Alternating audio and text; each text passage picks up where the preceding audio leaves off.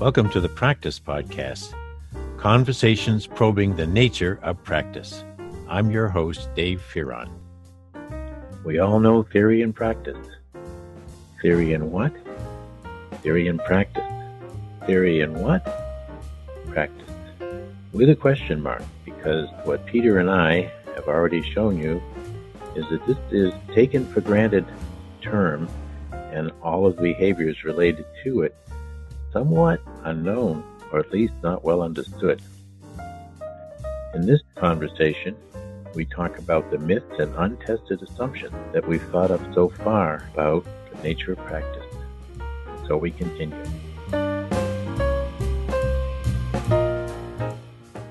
Well, it's good to continue our conversation and look into another set of our conjectures about the nature of practice. But before we do, Peter, why don't I once again remind people of the departure point from which we have done a lot of this thinking over the last months.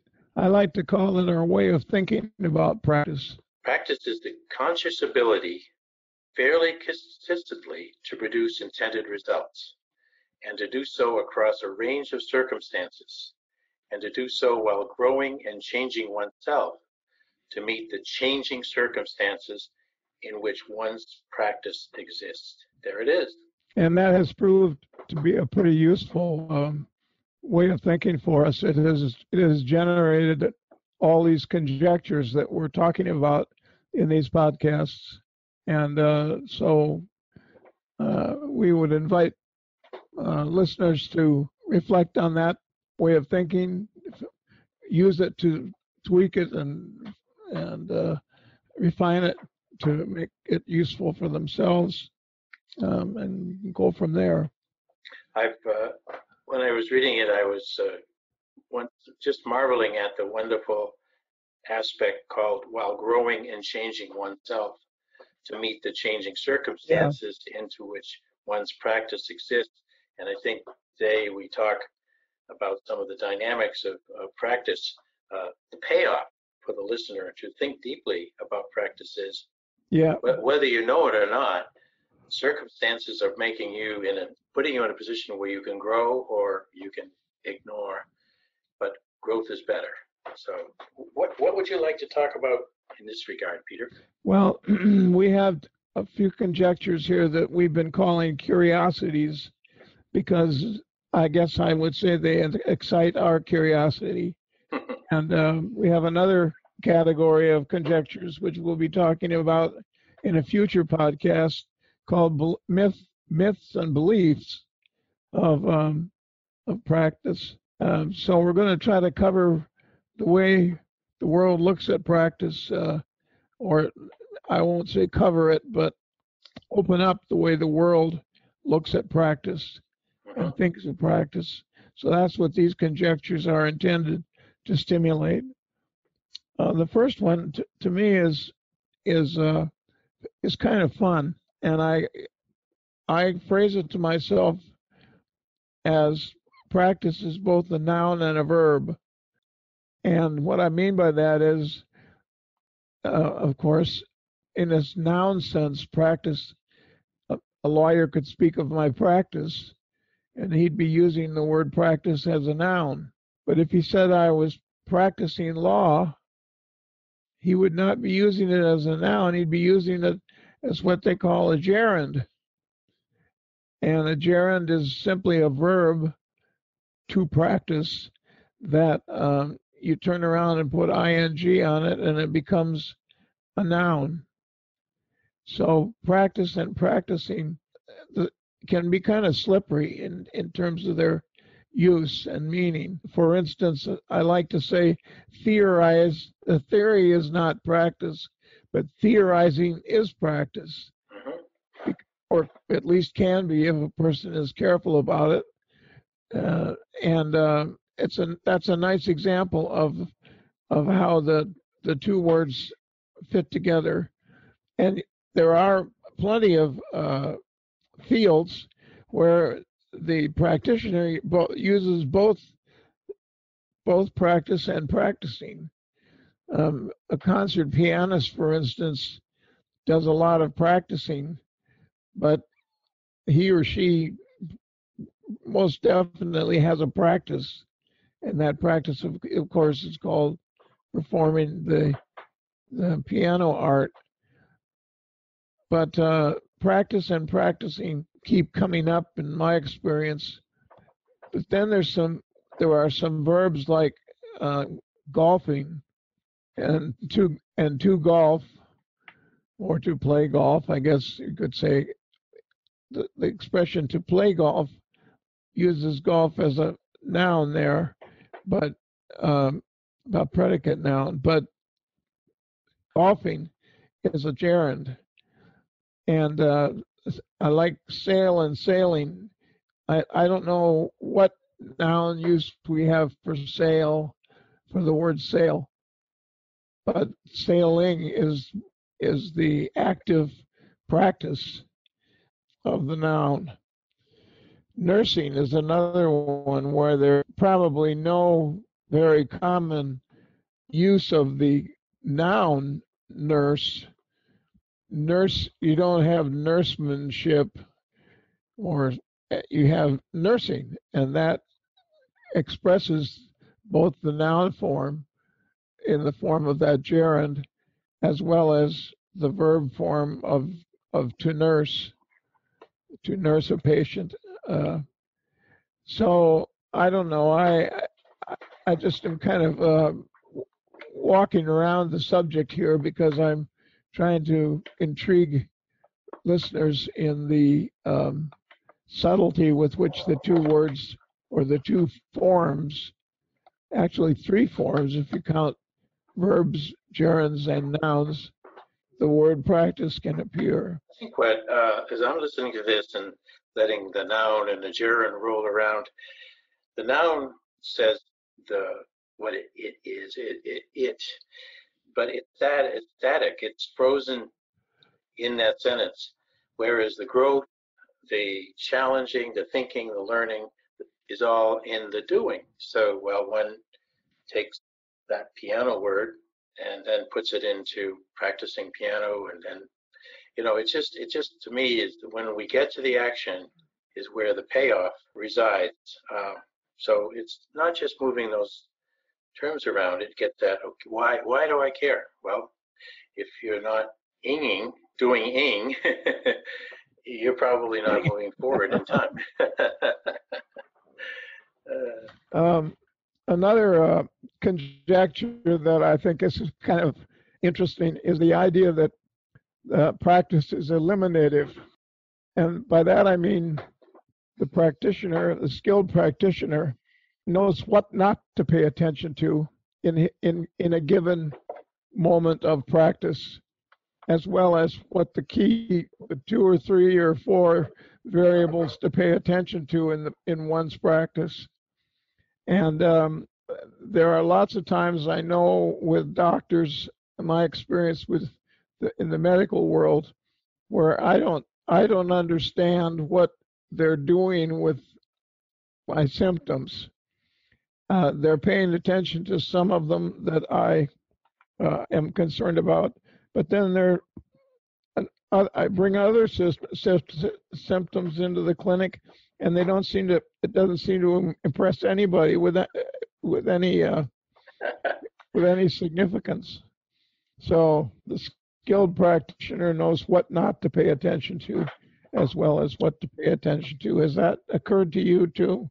Oh yes, definitely. And as I'm listening to it, I'm thinking the quality movement, the Pareto effect, looking for the few that creates the most impact on results. There's a whole lot of interest going forward in the value of time now. So the more proficient you become in a particular practice, so that you can rule out the things that you don't need to immediately address, you have a much better impact on the point, whatever the point may be. And that's with the speed of light that's business and other enterprises going these days. The last thing you want to do is be wandering all over like I am learning how to run a podcast. But eventually you get better at it, and you reduce the noise and you get right to the clarity that is the payoff, I think, for what you just shared with us. And that is the learning process, or as we have said in earlier podcasts, the continual learning process that the practitioner is undergoing to learning what not to pay attention to, what can be eliminated from the immediate concern, and what are the key variables to pay attention to. I'd like to throw in now a conjecture that to me is one of the more important ones in all of professional education. Now, there's a joke about a professor, a definition of a professor. You've probably heard this, I don't know. As someone who thinks the human race would be better off if it just knew more about his subject. Oh yeah, well that's me, of course. and you and I are professors of a subject you might call human behavior in organizations, which is a very large umbrella. Mm-hmm. I have spent a lot of time focusing on leadership and on the impact of technology on organizations. I don't know what particular areas of the organizational behavior field you are especially interested in, but in any event, the professor. But we were talking about that. So the field of human behavior in organizations is a very large umbrella, but in a way, I don't think it's too much of a distortion or to insist that in a way education for all professional practice involves talking about organizations and talking about human relationships as key factors, and yet my perception is that no one is teaching about human behavior in organizations directly, except a rather small number of faculty members in each school who are presumably professors of the stuff. Mm-hmm. But it tends to get sequestered off in a corner where the students regard it as an easy A and don't take it too seriously, at least while they're students. I don't know about you, but I've had plenty of times alumni have come back to visit me, and they say, I wish I had taken more human behavior courses when I was in school, because it has proved to be so important. So an additional dimension of all of this is leadership. The practitioner is frequently in a position of leadership where he or she is trying to get some others, clients or the organization they're a member of or whoever, to do something different. Leadership is concerned with change, and practitioners are introducing change into systems all the time. And so do practitioners need to know something about leadership? You're darn right. Do they hear very much about themselves as leaders? No, they don't. And that to me is a tragedy. I had an amusing experience of that phenomenon when I discovered that nothing about leadership is taught in any of the 11 seminaries in the Washington, D.C. area where I was for so many years. I happen to know the executive director of the consortium of member schools.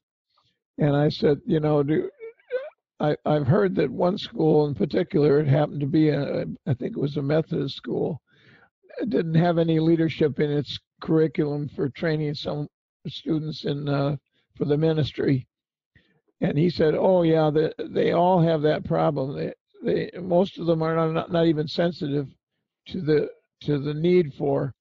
I had another experience where I sent a young man for Christmas. I sent him, who was in a seminary getting ready to graduate, I sent him a Christmas present of a book called Leadership as an Art. And when we talked to them on the phone, he said, this is a very interesting book, but why did you give it to me?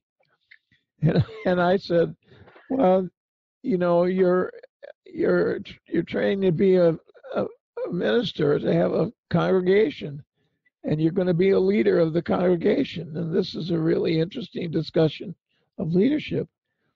And he said, "Gosh, we don't hear anything about that in we learn how to translate Aramaic into Greek, but we don't learn anything about leadership." That's a stunning realization, and I'm thinking of it just to insert a bit here, that in order to accomplish one's practice, you are sometimes making a leadership effort because that's the only way you can move through the circumstances that are presented. You've got to ask someone to step aside, or you ask someone to release a resource, and it's not just to be a leader per se; it's to get further ahead in your practice. So there's a very important motive for knowing leadership, whether it's for when you're golfing or when you're preaching. But it certainly, my thought is, when you're preaching, when you're leading a conversation, you're leading a congregation. Absolutely. And that's why you go to church, to be led, so you can follow the line of thought. But it is a key point that as we are having this conversation about the importance of practice, several other lines of research and disciplines keep coming back in and presenting themselves. Last time we talked about learning. Now we're talking about leading. And that's what happens when you start peeking into the hood of these conjectures. That's exactly right. The practitioner, the practice of practice is so multidimensional, and so rich in its many different facets. And some practices you can understand why they take a long time to learn. Others may be picked up more quickly. But practitioners have an additional problem in the world of communication, an additional problem that to me is quite striking. Have you ever had your doctor talk to you using technical language where you had no idea what he was saying? Yeah, it scared the heck out of me. Or your auto mechanic who comes out in his greasy overalls and tells you you're going to need a new whatchamacallit because your this or that is blown, and you don't know exactly what any of that means. Now, particularly with all the computer controls in cars, it's especially opaque as to what these folks are saying. And I have run into this phenomenon so often, where a specialist practitioner speaks in a way that a layperson can't understand it. I'd like to read you a poem that I wrote to capture this phenomenon. I originally called it The Layman's Lament, but I have since given it another title, which I'll share with you after I've read you this poem, just half a page. And it goes like this. You understand something and I don't. You understand that I don't understand, but you don't understand what it is I don't understand. I understand that I don't understand, but I don't understand what it is that I don't understand. Not only do you not understand what it is I don't understand, you don't understand how you came to understand what it is that you understand. You understand that your understanding is more advanced than mine, but you don't understand exactly how it is more advanced, nor do you understand how to make yourself simple again like me. I understand that your understanding is more advanced than mine, but my understanding doesn't feel simple. Rather, it feels chaotic and confused. I can't begin to explain to you what it is that I don't understand so that you can help me understand it. You and I have a problem. If I can come to understand what you understand, and if you can come to understand what I don't understand. Excuse the overuse of the word understand. My head is spinning, but I want to know the title. Well, if anybody would like to follow up on this, it's on page 103 of my book, Managing as Performing Art. But I since have renamed it Satchmo's Paradox. Now I know I've heard that before. Because Louis Armstrong really did say, somebody asked him, what is jazz? And he really did say if you don't understand what jazz is, you'll never understand. It's right there in Bartlett's quotations. And yet, millions of people do learn to understand jazz. So the paradox or the mystery is, how is it that we learn to understand things that we don't understand when the practitioner of the thing can't exactly explain it to us in straight ahead English? The practitioner is immersed in that problem all the time.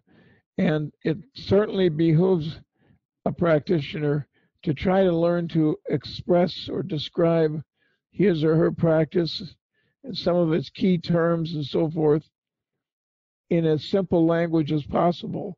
But there's inevitably going to be dimensions of the practice that cannot be really explained in straight ahead English. They are too subtle and too cryptic for a layman to just understand them if you just sit down and try to explain it. So Satchmo's Paradox or the Layman's Lament, you take your pick. But notice that all of that has little or nothing to do with the content of the practice, with the technical content of the practice. What it has to do with is understanding of communication problems, communication mix-ups, and so forth. I want to emphasize that dimension of practice being interactive. It's interactive, but it's interactive in some very special ways. And one is its leadership dimension, and another is this phenomenon of Satchmo's paradox, where the practitioner is having trouble explaining to a layperson just what it is that they're a practitioner of. I've often remember a comment that a young engineer who was in practice made to me one time, when he said, everything, when you're in school getting your degree, your master's or your doctoral degree in whatever the engineering specialty is, you're working at the absolute state of the art with state of the art faculty members and students and state of the art problems. But they never mention the fact that when you get out here on the job, you're going to need to be able to explain what you're good at, what your practice is about, to the fellow across the table or the woman across the table in words of one syllable, because they didn't major in what you majored in. And I've always remembered that comment, that the person across the table wants to know what you're contributing in words of one syllable, so that they can dovetail with it and make use of it. I see a flip side of this, Peter. I'm thinking of Satchmo's paradox and the point that eventually you get to know jazz, you get to understand jazz. Well, my point here is that the novice, the rookie, has to be persistent, has to want to know, want to understand. If the expert is even looking down his or her nose, don't run away. I think this gets back to that feeling of energy that one has about, I got to know, help me understand, put it in simple terms, and be persistent with that. And it becomes quite an interesting interaction, sometimes produces conflict. But if the person who needs to know has that strong feeling, they will learn it, and they'll get better at asking experts how to get to the point and then share the degree of understanding they have. These would be vitally important conversations, as we're constantly mixing different practices these days. There's a field of organizational making things called agile. And what they do is they put together scrum teams, sort of a rugby analogy, And they come from engineering, from production, from business, all the different elements that have to come together to make a product faster and test it faster with customers. So here's an example where you've got people with literally different technical languages in their practice minds, and they've got to come really fast to the understanding of what each other's talking about. So this is a very helpful point that we're making here to people more and more who will be in things like scrums or already are. And they're going to say, oh, yeah, now I get it. So thank you for that that insight. I just, this morning, literally, I sat down and made a sort of a free association list of other agencies, individuals and agencies that a practitioner might run into as he or she performs their practice. And it makes an interesting list. For instance, the first one I wrote down was a supplier of professional services. These are the varieties of roles that practitioners can be in. Practices, interactions can take many forms. For example, the supplier of professional services. Another one is a competitor in some sport or other activity where emphasis is on performing the practice. A third one is a learner in relation to one or more teachers and one or more other students. Another one is a buyer and a seller, as in various markets and exchanges. Another one is as a solitary practitioner, as with many hobbies, where the interactions are primarily in preparing the materials or displaying them in finished form. And finally, a performer of the various forms of the arts. And that's only a beginning list of different kinds of agencies and individuals a practitioner will have to be able to interact with in a productive way. It's a hell of a challenge. And now we throw in the fact that in many instances you have multiple languages involved. And when you have these virtual teams, between China and France and U.S. or between the North and the South in the United States, it means that you're going to be making these exchanges, sometimes through translation, sometimes trying to find a universal language like math. But the point is, you still want to move ahead. Each person wants to move ahead. So if the obstruction initially is language, then you work it out. If the obstruction is culture, then you have to learn more about that culture the other person is residing in, so you're not forcing on them words or demands that are countercultural. So it's it's like a bumblebee in a way, Peter, in my mind. It's a bumblebee. It's impossible when you look at their shape and size and those tiny little wings. But somehow or another, it works. And the same, I think, with keeping a practice in the air and moving ahead. It seems impossible sometimes, but you can make it work. You can keep yourself aloft. And in particular, I think of the help that could be given in a given training environment or classroom by the working adults who are in the room as students themselves, but have already experienced all of these things, and the bells are ringing all around their heads as they listen to a speaker talk about various characteristics of practice.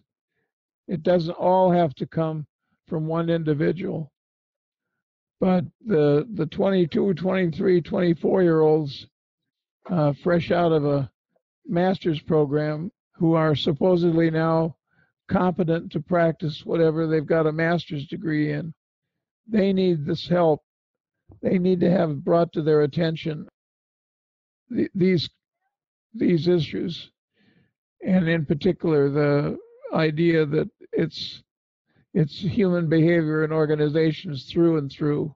Amen to that. Now, as we're moving towards the end of our time segment, Peter, I think you mentioned when we set this day up that you had at least one other thing that you wanted to read into the record. Is this a good time to pause and have you choose that, or? Well, no. That actually, what I was referring to was that list I just made of that free association of forms of the forms or the settings of interaction that the practitioners are going to encounter in their practice. That was what I had in mind. Okay, and that was fascinating because it's just a start on a list that anyone listening to this could put themselves on in terms of the way they've identified themselves in a practice. And then the point there is putting yourself on that list, and then now you're in the midst of all different kinds of interactions that you're going to be engaged in on a day-to-day basis. Yeah. And then with technology and all kinds of new formats, and with all kinds of initially unfamiliar people. Well, just one more conjecture that it kind of grows out of some of the things we've said here. Okay. And that is, the way I put it to myself is that practice is directional. That perhaps a more ordinary way of saying it is that practitioners have goals. They're trying to get somewhere. And so there's a certain urgency to their interactions. They're not just whistling Dixie or passing the time of day. They're trying to get something done in the interactions they're having with their practice. But the directionality of it, the thrust of it, is what distinguishes practice from applied science, which will be the subject of another one of our podcasts here down the road. Applied science is not as directional as practice needs to be, and I can elaborate on that distinction at a later time. So yeah, that covers most of the things I wanted to say under this heading of curiosities, kind of things you might not think of as you reflected on practice, and things that are kind of interesting, particularly the noun gerund one always tickles me when I run across an example of it. Yeah.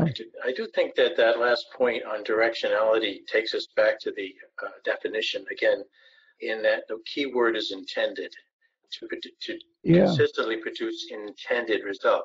Yeah. Now, sometimes the intention is shared. You have an organizational requirement or mandate, but that's never strong enough in my mind. You have to have your own intention to set direction. And in these days, again, you're set loose much faster than back in the day when people were basically in bureaucracies. So you better count on your personal sense of direction toward results that you want to achieve for an organization, in an organization, or on your own as an individual practitioner. Intention is such a powerful word. So I think I put you to sleep. No. I do that. I mean, I keep talking. Next thing you know, I'm a perfect example of a bottle of sleeping pills. But anyway, no, this has been fun. And as we're wrapping up, final word for the folks, and we'll get ready for our next conversation. Well, in our next conversation, we're moving into the myths and beliefs area, and there are a number of things that I'd like to raise in that under that category of myths and beliefs, and I hope we're stimulating our readers to think about some things about practice that maybe we haven't mentioned. Oh yes, definitely. Always going to be looking for feedback and fresh ideas. Anything, because we have a bottomless appetite for insights into the subject that we put out here, and we're talking about practice. So save some of your thoughts for the next time, Peter, and thank you once again for another fascinating conversation. Thank you so much, David.